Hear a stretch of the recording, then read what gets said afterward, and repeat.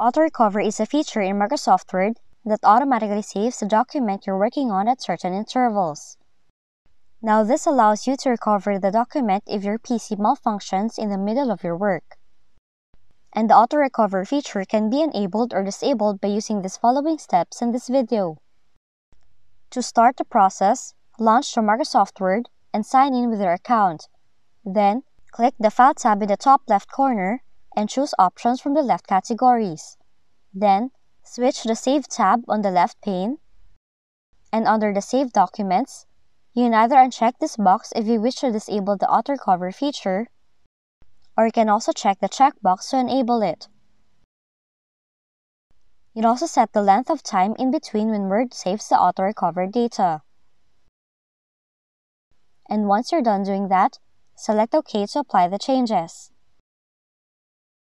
And with that, you can now enable or disable AutoRecover Save feature in the Microsoft Word.